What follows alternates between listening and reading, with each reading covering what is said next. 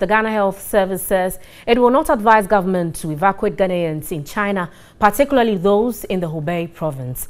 At an emergency media briefing in Accra, officials gave an assurance of keenly observing the situation and cautioned the public to promote strict hygienic practices.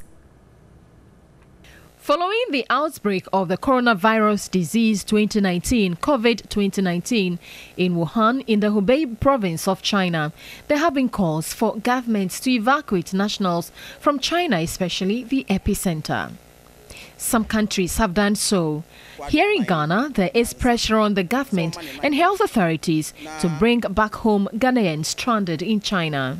Health authorities, however, maintain evacuation is not an option, riding on the back of the World Health Organization warnings that evacuation of nationals from China to their home countries carries the risk of spreading the deadly coronavirus disease 2019. For now, that is not on the table, but we will observe every situation day by the hour, so that there's a need to do that.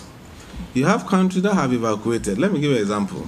America probably will evacuate people and put them in a negative chamber, where a room that is negative pressure, so that if you are in that room, nothing gets out. You don't have that here. Ghana, they reiterated, was on high alert to deal with any cases should the country record one. Designated health facilities that are ready to manage the cases. Should there be a confirmed case? Should there be a confirmed case, we need to trace back and get all the contacts and manage the contacts. These are structures that are in place.